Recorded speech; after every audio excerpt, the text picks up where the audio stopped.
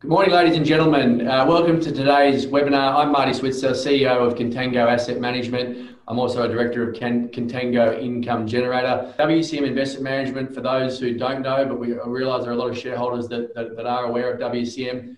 WCM are a top quartile global equities manager from Laguna Beach, California. They manage $85 billion. They've got an outstanding investment track record across multiple strategies. The large cap strategy has averaged around 15% per annum since 2008. The small cap strategy has averaged about 23.4% since 2014. And this proposed strategy, the WCM Quality Global Growth Long Short strategy, has averaged 23.5% for the past 6 years. So their track record is outstanding. In terms of today's presentation, we're very lucky to have Ryan Quinn from WCM on the line. Ryan's going to be interviewed by our head of distribution, Al Dunn, who's based down in Melbourne in lockdown there. So it's fantastic to have him on the line today. Ryan's in Laguna Beach, California.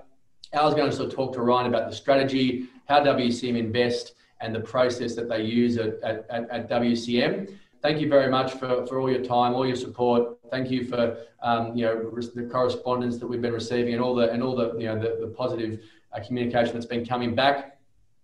We look forward to talking more throughout the day, but without further ado, I'll now throw to Alistair, who will be interviewing Ryan. G'day, guys. Over to you. Thanks, Marty. And I'd just like to take the opportunity to also extend my thanks to everyone on the call. It's greatly appreciated that you're taking the time out of your day to join us. And in particular, Ryan, thank you for taking the time as well. Ryan, if I may, so the WCM are known for having quite a differentiated investment process. Are you able to take us through how that works in a portfolio stock selection process? Absolutely. And it's important to note that throughout all of our portfolios, we do utilize very similar processes. We just apply them to different marketplaces. So anyone on the call who knows WCM from our Quality Global Growth vehicle can transport quite a few of those fundamental pieces of knowledge into what the long short vehicle is.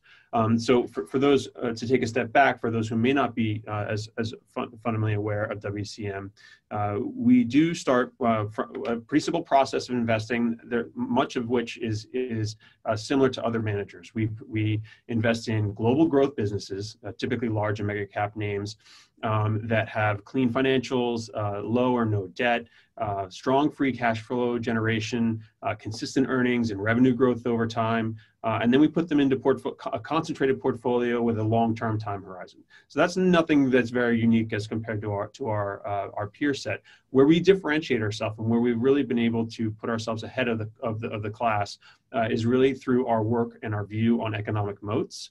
And secondly, our analysis of the cultures inside the businesses that we buy.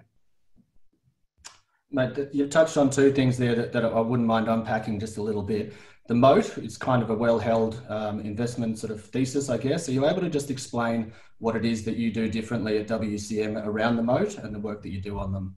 Yeah, certainly. I think Warren Buffett was the first one to make the concept of an economic moat popular. It's very tangible to a lot of investors, so it's not surprising that it really stuck and resonated with folks. You think about large businesses that have developed competitive advantage over time through an extremely strong brand and success in the marketplace. That's a business with a great moat.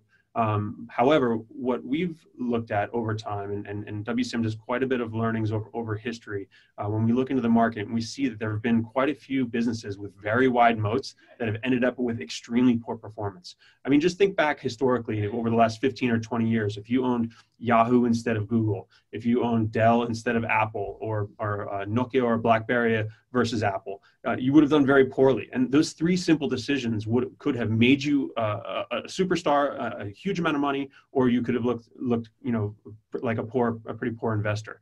All those businesses at one point had an extremely wide economic moat.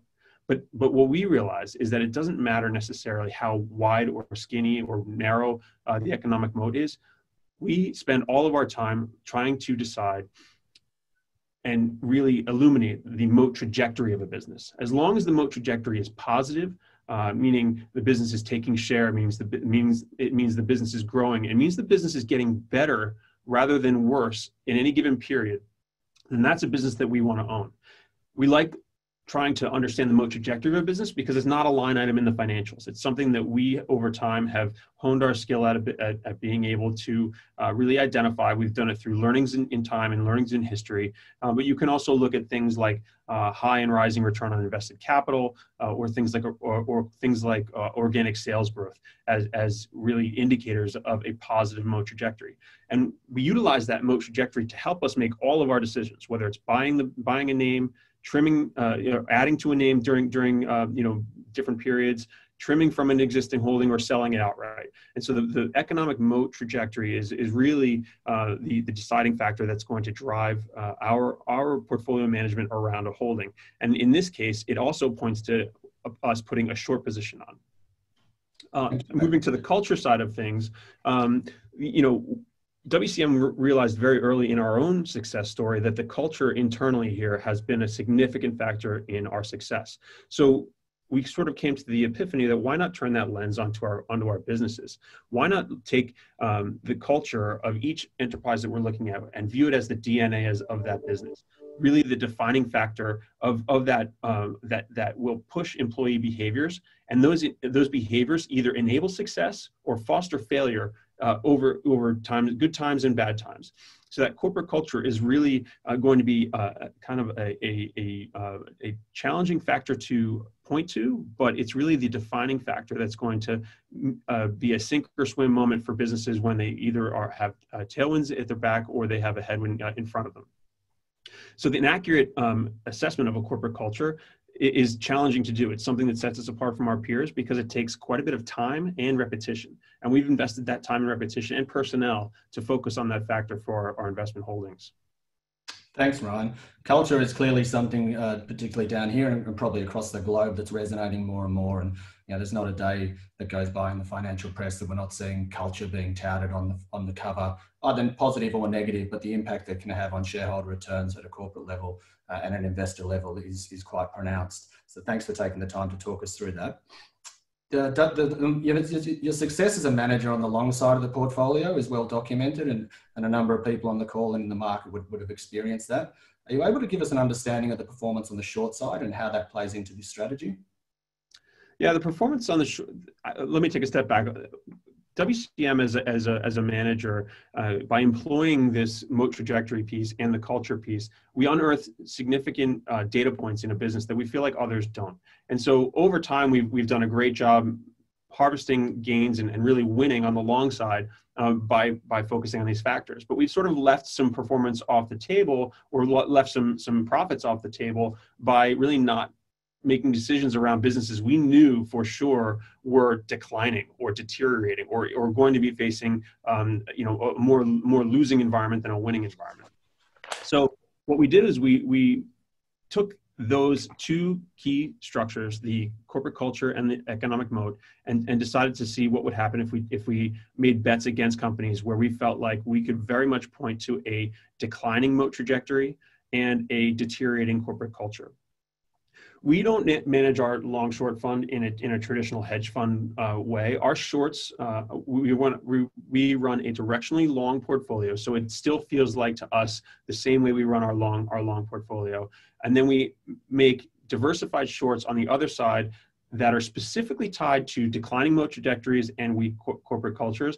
And that ability to make money on the short side allows us to gain more conviction and have more capital to lay out on the long side. So the goal of the short book is not to beat the market. The goal of the short book is to really enable the performance of the high conviction long ideas. They're not hedges. They're not, it's not going to be that we buy Wizz Air and we short Ryanair. It's not a paired trade. It's not a market neutral strategy. These are alpha generated investments that are risk managed to a point that allow us to have more and higher conviction on the long book. I think since inception, the short book is down about 8%. Over that time, the MSCI ACWI index was up 50%. So you can imagine if by only losing 8% in a market that is up 50%, our shorts have done a nice job of protecting capital as that market tide has risen. One of the reasons we don't need to have outsized short bets like many other hedge funds do are the characteristics of our long book. Historically, WCM longs lose less money in negative markets and capture more of the upside in positive markets. That's a defining factor. It makes our long-only portfolio much less risky than it would sound. And so we don't have to take a significant amount of risk on the short side to generate that performance. In fact, our performance over the long term has been significantly higher than the index. And it's really attributed by the longs losing less money in negative markets, the shorts not losing as much money as the market in the general upswing, and our upside capture of our long portfolio over that period as well. Thanks, Ryan. If we're talking about a directionally long portfolio, are you able to just talk us through what that looks like from a characteristics point of view? Number of longs, number of shorts, potentially the net and gross exposure on average for the portfolio? Absolutely. So the long book will have, in general, around 110 to 125% of total gross exposure. That'll be in 30 to 50 holdings. Think about over a 2% to 5% position size. It's very typical portfolio management style for our long portfolio, for our quality global growth vehicle. On the short side, we're targeting around 30 to 40% total gross short. Okay, that'll be, again, in 30 to 50 holdings.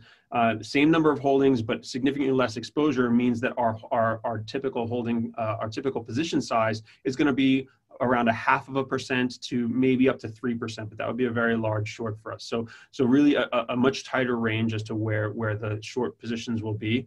And that gets us to a portfolio of a total gross exposure range around 140 to 160% on a gross basis. And then on a net basis, as we mentioned, directionally long, we're going to be about 80% to 90% net long at any given time.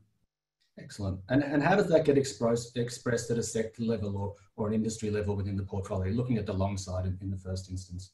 Yeah, so, we're going to be investing, whether it's long or short, in areas that have long-term global tailwinds, right? So they're winners and losers when tailwinds happen. And so we want to be with the winners on the long book around global tailwinds, and then we want to be short some of the names that are getting disintermediated or that are just not keeping up with that type of progress. When it comes to, sector-wise, what we won't be having is we're not going to be long growth and short value, right? So we're not trying to be long factors and short factors. We really want to hang our hat on and hitch our wagon to alpha-driven investments, whether they're long or short. Now, we are growth investors, so you can expect us to be in the sectors that we typically play in, because we're not going to start doing work on energy companies when we don't own any of them just to find some shorts. That's not a holistically balanced portfolio. We tend to avoid those classic value sectors, and so we won't have those value sectors in the short book. We're really truly going to be finding businesses in healthcare, technology, materials, some of the industrial names that are going to be the real generators of ideas for us. And so there isn't a great overweight, underweight discussion when it comes to a long short strategy versus an index, but I can say that our largest exposures in the portfolio will continue to be very consistent with the rest of our portfolios in terms of being in technology, healthcare, industrials, et cetera. And we will then always be significantly underweight, if not exposed at all, to areas like real estate, utilities, and energy. Okay, that's great, mate. Thank you. And perhaps now we might just have a look at some of the stocks in the portfolio, but maybe a name on the long side just to give a bit of an understanding of how that comes to life from a process point of view. Sure. So around WCM, we like to talk about picks and shovels businesses. It's a reference to the gold rush that happened in America, and where the miners made very, very much less money than the businesses that sold those miners their picks and shovels. And so from a technology perspective, one of our favorite holdings that we own in the long book, which we own in multiple different portfolios, whether it's our global vehicle, the emerging markets portfolio, et cetera, is Taiwan Semiconductor. It's also a major holding in the long short strategy. It's a picks and shovels business within the chip making industry. So their moat grows and remains positive as long as the complexity of advanced chip making it persists within the industry. Taiwan Semiconductor is the only independent foundry that is creating these microchips that are going into everything from your coffee maker to your watch, to the technology in your car, or frankly into any high-speed computing that is necessary across governments, militaries, et cetera. And so Taiwan Semi has a really full pipeline of demand for its processes. Now, what we love about being involved in that space is that there is a race to create the next best chip, the next highest performing processor. We don't have to pick the winning horse. We're with the foundry that's going to be creating all the chips. So they're sitting dead in the middle of the value proposition in a long-term tailwind that we think we can count on over time. In fact, we've owned this name for over 15 years in our Focused Growth International portfolio. The complexity of microchips these days, we're seeing get down to a significantly small, infinitesimally small level that only a company like Taiwan Semiconductor can do. And what we like to say, they climb the value chain. They're an outsourced research and development partner to Apple, AMD, Intel, any business that wants to create these chips, because they can't backfill all the R&D, the 20 years of investment that Taiwan Semiconductor has already put in the ground to create these chips. So their value proposition is massive because the businesses that want to create the chips can't create the foundry to do it. So that's a business that has a significantly positive moat trajectory, a long runway of opportunity in front of it, and a very classic picks and shovels business that we like to own. Great. Well, as Marty said, I'm in Victoria on lockdown with 3 children, homeschooling. The amount of technology floating around this house with Taiwan Semiconductor chips in it, I'm probably expecting a Christmas card from them. Are you able to provide then an understanding, potentially a company name or an example on the short side of the portfolio, just to bring that to life a little bit? Sure. I appreciate you being sensitive to that. And obviously, it's not a great reputation to be a short seller of businesses, and we are long-term partners to the companies we invest with. And so what I will be able to share is there's a business that we've been short on and off over time called Ambev. It actually was a long holding in our emerging markets portfolio, as well as our Focused Growth International portfolio for some time. And the long thesis was that it's a very large Brazilian beer company that had 80% market share in places like Argentina and Brazil, which was the significant portion of their volumes. And they were the dominant provider of beer to the Latin American region. The goal of the business, as seen by Anheuser-Busch taking over control in 2016, was to to provide premiumization of beer consumption within Latin America. And so they felt like they would be able to, with their scale, roll out premium beers that would be purchased by the consumer in Latin America. What we saw and what actually led us to selling the business out of our long book was that they were struggling to affect that premiumization playbook. Their volumes began to fall, and then we also noticed that there is significant correlation to the economic environment within Latin America. At the time, Brazil was going through a crushing foreign exchange decline.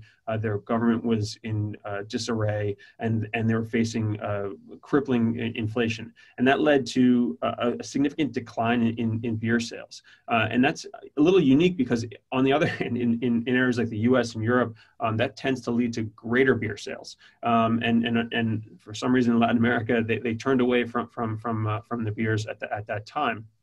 So in seeing that, we exited the name. And now what we did then, when we turned and continued our work on the business, because we never completely turned our back on the business, we noticed that there were a couple of different competitors that were bringing premium beers to market and actually taking market share. And we watched Ambev's market share fall from the mid 80s down to 60%.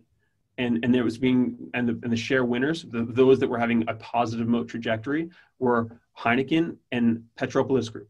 And so we continued to see them winning in this premiumization trade, and Ambev, where their scale and their reach and their size really afforded advantages of distribution and economies of scale, that failed to come true anymore, and the competitors are slowly eating away at their competitive advantage. So we've been kind of in and out of the name based on the health of the Brazilian economy, and based on what's been going on on the investor base over time, and really the declining moat trajectory is the reason that we won't own the name again, and likely while we will continue to be a tourist on the short side for the business. Thanks, mate. It's a really interesting way of thinking about it, that that moat being a live entity, I guess, and as it expands, it's a long position potentially. As it contracts, it can quite quickly become a short idea. Look, we might leave it there. There are no more questions. Ryan, thank you very much for your time. Thank you very much for your support. And have a fantastic day.